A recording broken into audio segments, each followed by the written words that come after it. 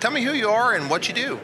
I'm Geoff White, the General Counsel and Chief IP Counsel for a local company in the State College area called SilcoTek Corporation, a thermal chemical vapor deposition service provider serving semiconductors, life sciences, energy, analytical chemistry.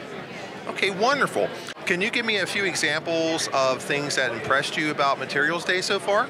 Yeah, absolutely. It's really been a wonderful opportunity to meet a lot of great people with really interesting research pushing toward the future. I really like some of the 2D types of technologies that are coming out, and it's a great example of the power that Penn State material science is. We're very familiar and rely heavily upon that ecosystem in this community, and this is a great example of that ecosystem, which is really going to be important for the country and the world in the future. Wonderful, okay. So for an industry representative such as yourself, why do you think it's important to attend an event, a university research event like Materials Day?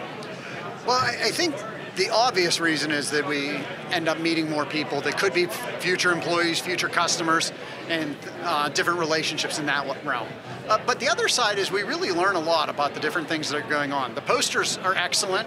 There's a lot of really well-developed research here, and frankly, it's really fun to learn about it. And where else do you get to talk to people about really high-level, extensive research that is at the forefront of technology?